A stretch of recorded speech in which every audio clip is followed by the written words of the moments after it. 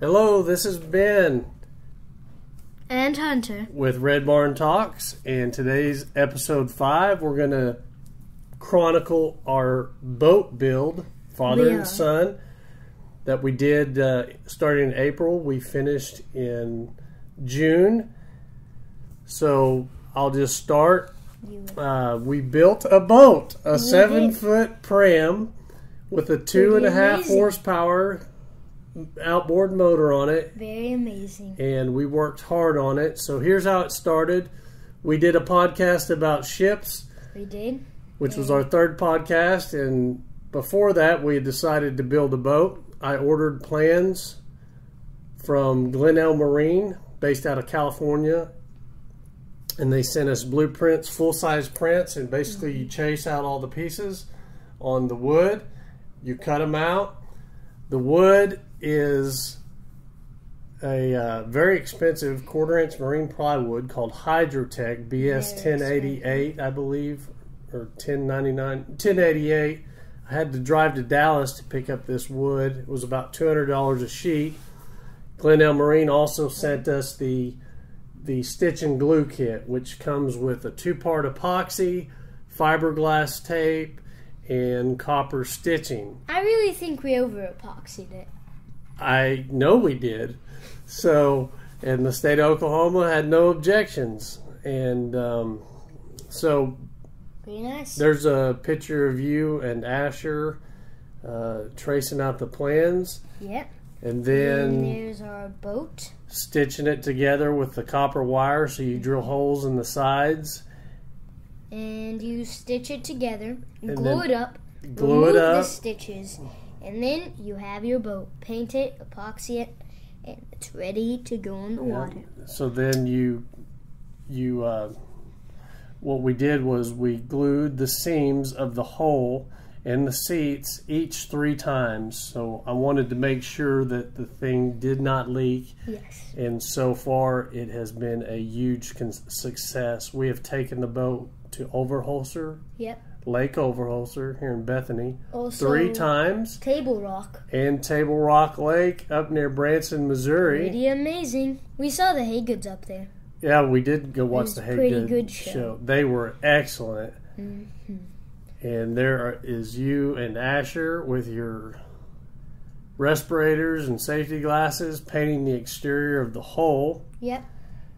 So the color scheme of this boat is an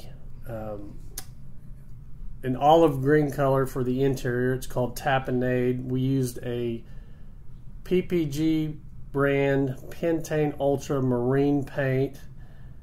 We did 3 coats on the interior, and we did actually 4 coats of oyster white on the exterior. There was a lot of gluing.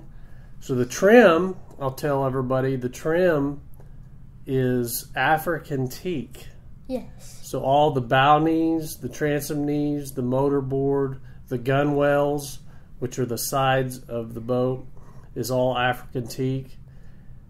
And we named the boat Lil Sunfish. Lil Sunfish. So we made our own stencil.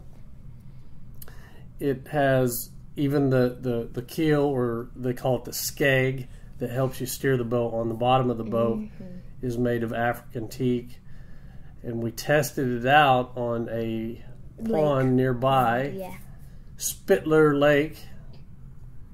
And it was that day the bow was not planing right. It was a little high, so we added just a little bit of weight and adjusted the trim on the motor, and it operates beautifully now. And then we, through the help of my good friend Glenn, who works the state. We got it registered and tagged, and so we're legal beagle. Oh, another thing, we had custom seats made for the boat.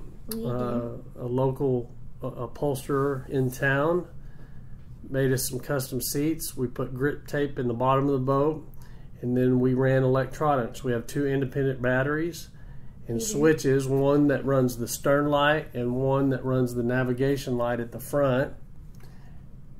And we have all the required safety equipment by the state, flotation devices, and emergency paddles and fire extinguisher. Yeah. And the trailer. So I had a 4x6 trailer I've had since 2014.